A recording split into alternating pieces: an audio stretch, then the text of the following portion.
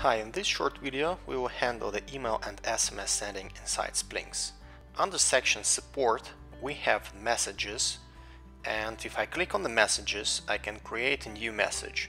There is a large filtering options where I can choose, for example, the status of clients and different location. Now I'm changing the status and location fields, and I will send the notification email for all blocked customers in the location Berlin.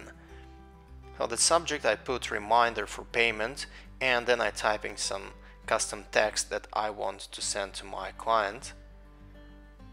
I can also attach the invoice and choose the invoices generated from 1st of February till the end of March, and I will also choose to send out invoice only which is not paid.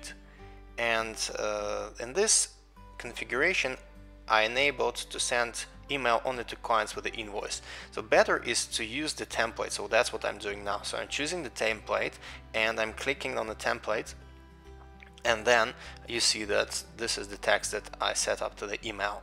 When I click send button, it still asks me to confirm the sending of mass email. So when I'm confirming it, then it's sending out to the customers. This is the way how we send mass emails to clients, but also we can send the same way the SMS or any type of the short message.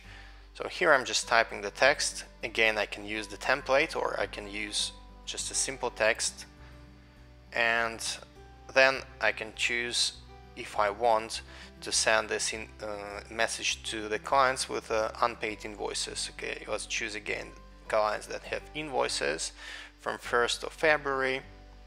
If I choose any, it will send to anyone with the invoice. If I choose not paid, to not paid clients, to not paid invoices. So here I'm clicking send, and it shows me 23 clients. So it will send to all customers that have unpaid invoice. Let's change the status and send it only to the block customers. So when I change it and click, you see that only 3 clients will receive this SMS message. So the email message and SMS message were sent. In the history I can find out who received that messages from me. So you can see that now it's in status processing, but I can display the message itself and I can display the people who will receive it. So there are a list of people, of customers who receives the message, and there is a text of message. And now I can stop the sending. Yes, I want to cancel my sending messages, and the same way I can check what's happening with my SMS messages with a history, and that's the history of the batch. I can also check the logs. So when I go to administration, and there is an email and SMS logs, so it shows me each single email or SMS that was sent to the client and when it was sent. So here I open the SMS, and because my SMS gateway doesn't work right now, so it gives me the errors. What I can do is I can configure my email and SMS in the configuration option.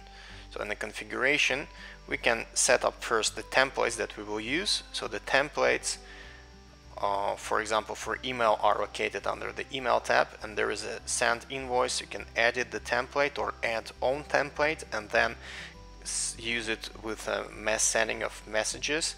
And then the SMS is the same. So when I open the short message template, I can work with existing one, just change it a bit, or I can add the new one. The general configuration for email and SMS is located under config. Under config we have a main section, and there is the email and SMS configurations. The email, where I can define my SMTP server, my username and passwords, and test the connection with email server, and the same way I can connect to any SMS gateway, like here is an example SMS API. I define my username and the password and also the gateway link and save it. So that's all for the mass sending.